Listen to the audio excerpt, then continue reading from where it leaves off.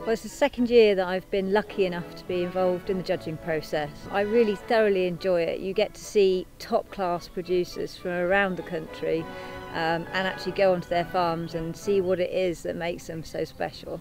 The dedication, the talent and the hard work along with the knowledge, to me, bodes extremely well for this extremely important industry. We shortlisted an awful lot, and that was incredibly hard because the standard of the entries was brilliant. It's a very rigorous process. We ask some very difficult questions.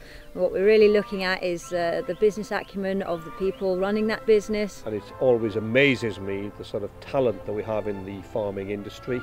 Commercially, when I won the award, it opened so many doors. It's been a delight and a real honour to bring an award like this to Northern Ireland. I think the award has really narrowed the gap between ourselves as primary producers and our customers and consumers of our product. It was one of those life-changing moments.